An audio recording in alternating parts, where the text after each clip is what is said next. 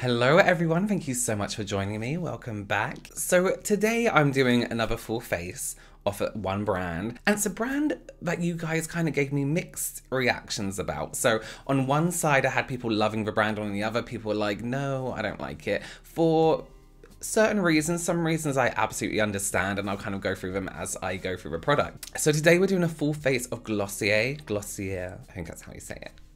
So Glossier to me is a brand. When I think of them, I think of skincare. I always think of their AHA, BHA toner thing. So when I realised they did like quite a bit of makeup, like I knew they did a few bits, like some lip colour, some cheek colour. I thought I'll get my hands on some. So I got a few bits and I was like, okay, I quite like these, let me try more stuff. And again, I'll explain as I go through all of that. So we have a full face today. Just before we get into that, if you don't know who I am, my name is Robert. I'm a professional makeup artist here on YouTube and also in real life. And it is my goal to help you become a pro yourself, or just someone who's really good at makeup. So if that sounds like something you are interested in, then please consider subscribing to my channel. Okay, let's do it. So the first product I'm going to take is the Bubble Wrap Eye and Lip Plumping cream. So I'm going to use a tiny bit of this around my eyes and my lips because it's eye and lip. I'm not wearing my rings today because I put my rings on and it was like my fingers started going blue. I don't think I've put on that much weight, but maybe I have. Sometimes my fingers just swell up when I'm really hot and it's really warm in this room today, so that's my excuse. The consistency of this is quite, it's more towards like a watery texture, but it does definitely have a kind of thickness to it. That sounds really strange. So I'm hoping that it's going to help to kind of smooth out the texture of the skin around the eye. I do get quite dehydrated skin on the inside corners of my eyes as well. So I'm hoping it's going to help that. Hi guys, sorry to interrupt, but I'm sitting here editing this video, watching me put eye cream on like I'm trying to beat up my eyes. What am I doing? Who puts on eye cream like that? Please be careful around your eye area. This is me just trying to get eye cream on really quick, acting like I have no skin around my eyes. It's awful. I don't know what's going on. I'm tired. Listen, that's my excuse. We're all tired. Okay, anyway, let's get back to it. So I asked you guys on the community tab here on my YouTube channel what kind of brands you would like to see a full face off. And I had already bought Glossier stuff, so I knew I was going to do that. And a lot of you were recommending it. And a lot of people were saying, no, don't, because they're really expensive, one, which they absolutely are quite pricey. Are they more expensive than most makeup brands? High end? Not really. They kind of meet in the middle. But then a lot of you were also saying that it's a brand that's for models. So what they mean by that is that the foundation isn't enough coverage. Everything isn't enough coverage, basically. Which is fine. I personally, as an individual, I don't like full coverage. Outside of YouTube, you know, on camera, I'll use full coverage because lights everywhere, smacking me in the face and showing off everything. So it's great to have full coverage on camera.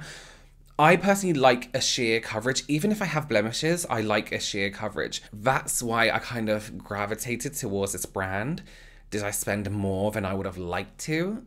Yes. Everyone's version of what's affordable and what isn't is very different. So I chose a sample of a priming moisturizer. I should have opened this on camera for you guys, but it's just a tear thing. Now I've had this before. The reason I didn't buy the whole thing is because when I had it before, I didn't like the smell. I thought it was a little bit strange. And now I'm thinking maybe it went off because this doesn't actually have a smell. Yes. So there were a few options for primers on the website. This one just seemed a little bit more like my kind of thing because it was more liquid based. It wasn't so heavy, and being dehydrated but super oily, I do like my hydration without over hydration and without product hanging around on the skin. So the concealer I got is the Stretch Concealer that comes in a small tub like this, and this is a shade G8. I actually found it was really easy to choose my shade online, whereas some brands actually find it quite difficult. Like I previously done a video about e.l.f. and I found that quite difficult to find my shade. This is one of the products that I ordered before I kind of wanted to do a full face video. So I have used it once or twice and I do actually really like it. I find it's really, really natural and it just slightly corrects the color around the eye without being over the top. It looks like skin. It blends really nicely. The brush I'm using is the 4D HD Precision brush from Sigma. And it has this, do I really have to do this? Do I have to say like that? And yeah, I do. Okay, that's annoying. It has this like triangular, like pyramid shape on the end. So it's really, really good to get right into the little creases and crevices with precision. Oh, that's why it's called a precision brush. And I do actually have a Sigma code. I always forget. It's Robert10 for 10% off. I'll leave that below for you guys. And it's an affiliate link. After reviewing the Sigma collection with Jordan Liberty, I was like, why don't I use my Sigma brushes enough? I really, really liked them. So it just really gives that really nice, really natural correction. Because it is quite natural, what I'm going to do, I'm going to conceal my eyes first, then I'm going to go in with my foundation, and then any areas that I feel needs a little bit more coverage, I'll use my concealer again on top. So next up, the perfect skin tint. This is the shade G8 as well. Again, super easy to find the shade online. They have pictures of models, like most people do, with the shade. Oh, I just want to mention, I always forget to mention, I bought all of this with my own money. No sponsorship, nothing like that. It's I definitely paid for it with my own money. So think of this almost like MAC Face and Body. Like, it has that really watery tint, not as oily, more on the side of like the Dior Face and Body, if you've ever used that before. It is very, very sheer, so I'm using it with my flat Kabuki brush because I want a little bit more coverage than what it gives, and the flat brush that's quite dense and close to the skin gives you that coverage. But I've been looking for a brand for quite a long time where I could buy a foundation or buy a concealer that literally just tints my skin. And they've got it perfect. It is skin tint. I still wanted to see my skin. I still wanted to see blemishes, not look like I'm wearing foundation and not look like I'm wearing concealer, but still have that even tone to my skin. And this does it perfectly. Again, I really, really like natural coverage. So if you guys like a full coverage or coverage in general, this might not be the best thing. But if you just have a tiny bit of redness on the cheek, this is probably a really great foundation for you. I don't know what's happened to my skin. I've definitely had some kind of skin breakout. And I can see exactly what people mean when they say it's for, it's makeup for models, because you can see my skin. You can completely see everything, every mark, every pore, every like, here. You can see everything. You can see my skin texture still. You can see like redness. You can see everything on my skin. But I'm not against that. I quite like seeing that. And again, my studio lights here intensify it. One thing I would say is the shine that you're seeing now isn't just because of the lights, it's genuinely that shiny. It doesn't feel greasy, it feels watery. So I'm definitely gonna powder it because this is a no for me. I like a little bit of shine. So just in those areas I feel I need a little bit more coverage, I'm just gonna go back in with my stretch concealer.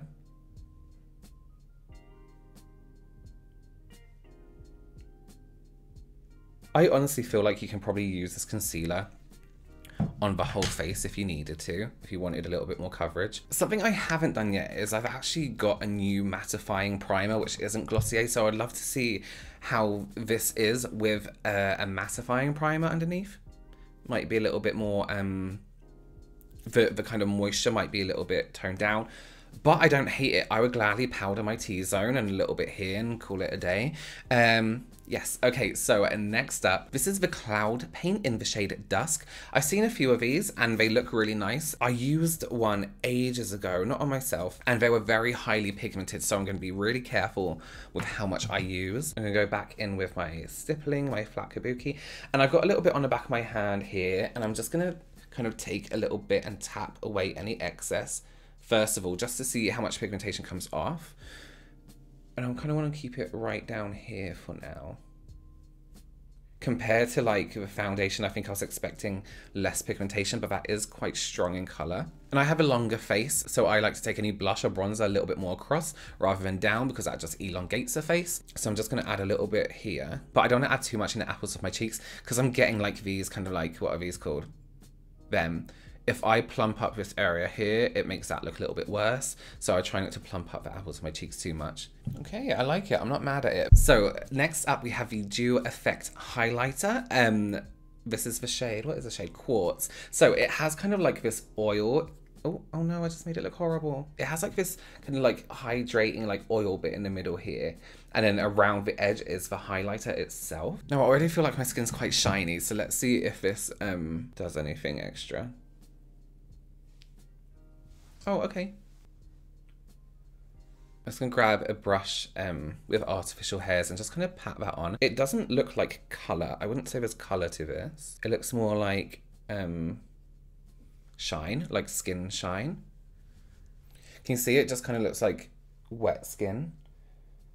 Actually, on camera, it's kind of coming out a little bit silvery, but it's really not. I mean, I would happily wear this by itself. I quite like that. I like that it's not glittery. It's not insanely colourful. Didn't really interfere with a product underneath, which is nice. It didn't take off my foundation, even though I like rubbed it on there. I'm just having to kind of go back over the bridge of my nose here. I definitely feel like I wouldn't use that primer again with this, only because it's not for my skin. I need a mattifying primer. I didn't actually see if they did one on a website, to be honest. Okay, so let's mattify a little bit. This is, I think this was medium or something like that. So it says on the bottom, it covers the shade G8 to G10. And inside it has like this net kind of dispenser, like the mesh, which I believe is meant to help disperse product better. I'm not a fan of it. I just want to get my powder out, you know?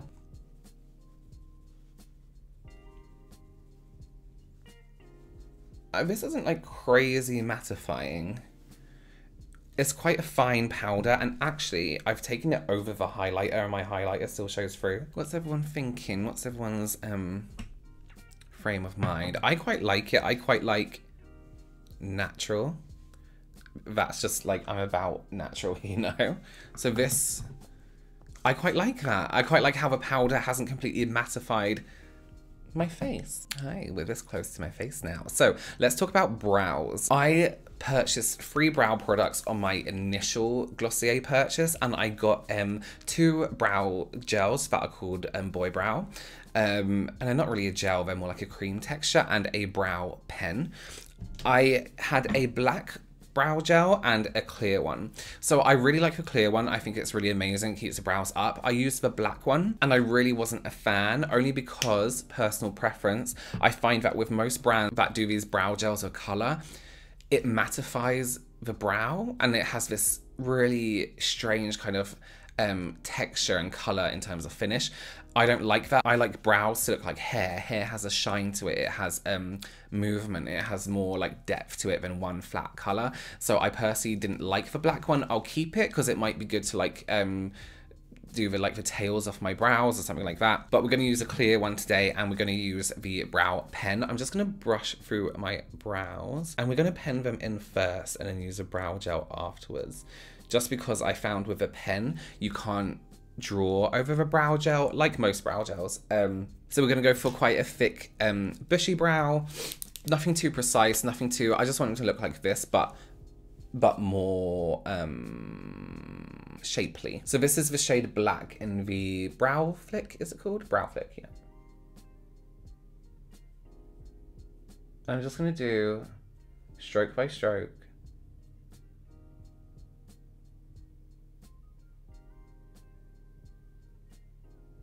I'm going to let that set a little bit.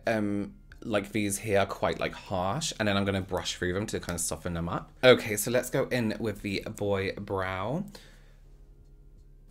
I like to go against the growth of my brows first. Drag it right through. Get right to the root of those brows. Give it a moment to kind of dry and set. And then I just like to roll through and apply a good coating of that to the brows. I have been using this quite a lot, not as much as my my Korean brow gel that I actually really like, but I have been using this one, and I find it does keep my brow hairs up nice. I just want a natural brow that looks normal. So yeah, I mean, not normal, but you know. Okay, so let's talk about the eye makeup. So for some reason, I bought these 2 colors. I don't know what I'm gonna do with them. So these are the Sky Wash eyeshadows, and it's in the shade Lawn and Terra. Lawn being the green and Terra being this one, I guess like terracotta. Yeah, so let's give them a go. I'm gonna use a tiny bit at a time.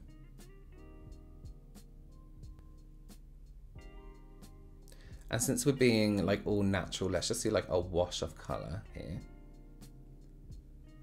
Okay, I wasn't expecting it to blend as far as it did. I thought it was going to dry quite matte quite quickly, but it doesn't. So you actually have quite a bit of playtime. You probably need less product. I haven't used an eye primer because cream eyeshadows make good primers anyway, so the applicator gets very messy very quickly.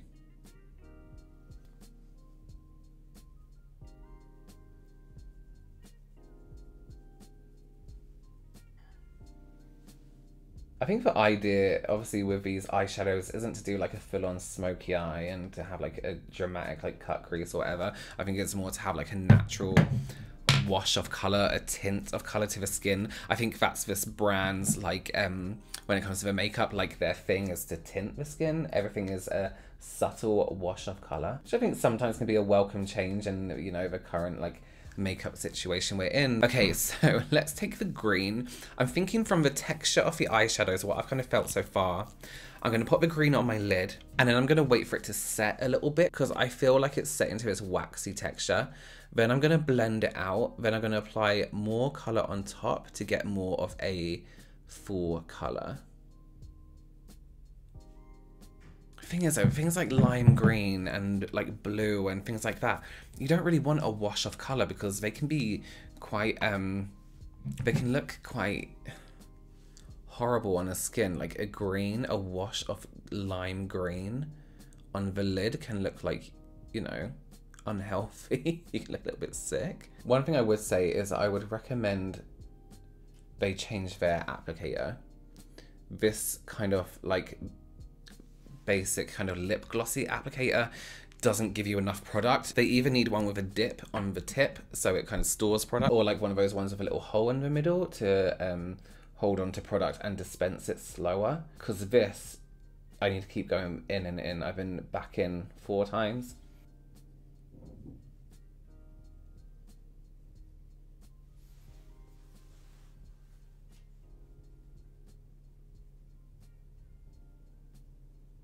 I honestly don't think these allow for much colour at all. The first layer is kind of washy, it's kind of wish-washy. And when you build up product on top, it's kind of like, it gets a little bit patchy in some areas. I feel like it's going to crumble off my lid, if I'm honest.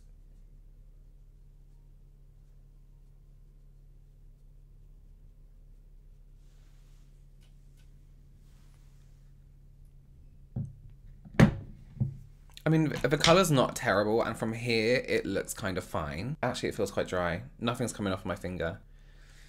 No. No, it looks crispy, and I think that's my eyelid texture, but it's just not very, it's just not very nice. Okay, let's move on, shall we? So I have the Techno Gel Eye Pencil, Colorslide, it says, in the shade Brack, B-R-A-K. So let's kind of like do on the outside corner, see if we can get some kind of smudging going on here. This definitely feels quite waterproof.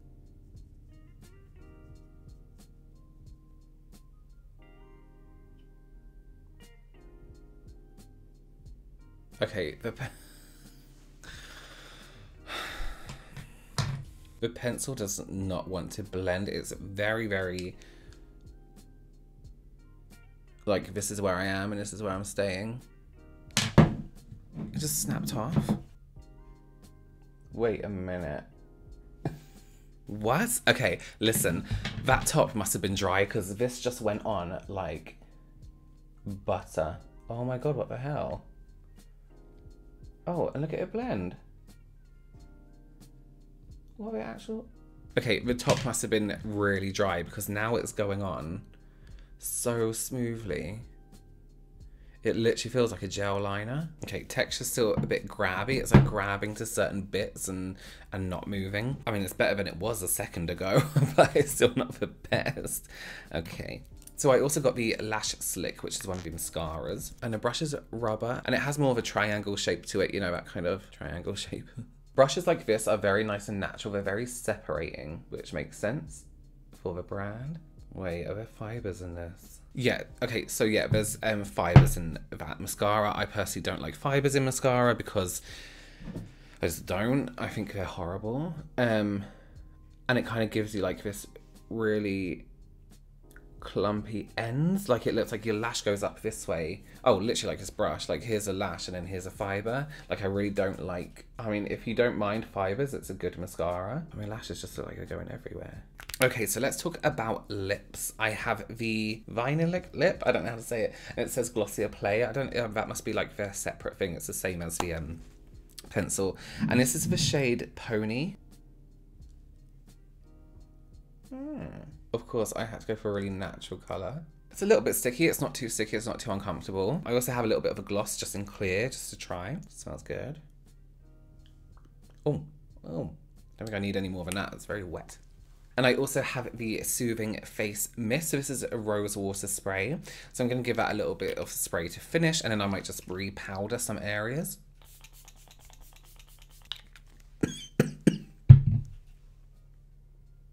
Okay, so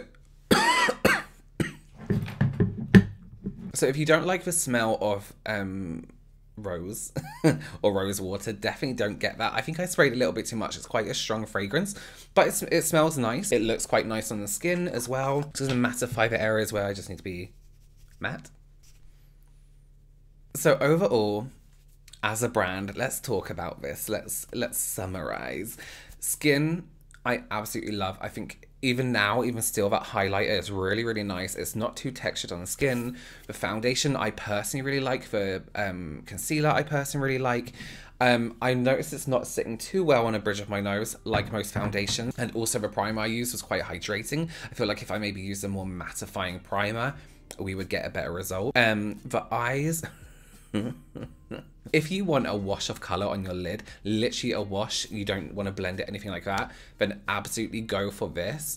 Not this look, but the colours. I think for orange is quite a nice colour. They have some more neutral tones on there. Don't try and put any other product on top of it. However, it has this kind of very dry, will kind of fade away if you try and use something on top. Pencil, I would stay away from. Mascara, I would also stay away from. I really like that kind of brush. I think it's a really non-messy, non-goopy mascara. If there weren't fibers in it, personal preference, I would buy it again, but because there are fibers in it, I don't like it. I think they look like unorganized fluff on your lashes, especially with a brush that has quite a few gaps in between each hair. It's not really hair because it's plastic, but that's fine. But with a fiber, you want to comb it through the lash and have it extend onto your lash, if that makes sense. If you have that much gap, there could be a fiber sitting in between the, you know, hairs like this, and then you're brushing it through and it's just going anywhere. I also find some fibers can gather at the end of your lash as well. So you end up picking off all those lashes. Lip product, really nice, really comfortable. I don't even realize it's there. Really nice color. I would actually use that gloss as a little dab just on my lips any other time. Highlighter, beautiful. All skin products, yes, 100%. Even that rose water spray that I nearly choked on because I used too much. But I really, really like that. Brows, absolutely amazing. Just for eyes, I think they need to revisit, reformulate, change the applicator on the eyeshadows would be nice. That's it, guys. Let me know what you think below. Let me know what you think of this eye look. Let me know if you own any products. Would you consider buying products from Glossier? Let me know everything. Anyway, thank you so much for joining me. I have some more product reviews here for you guys and some other interesting videos as well. Thank you so much for joining me, and I will see you very soon. Bye.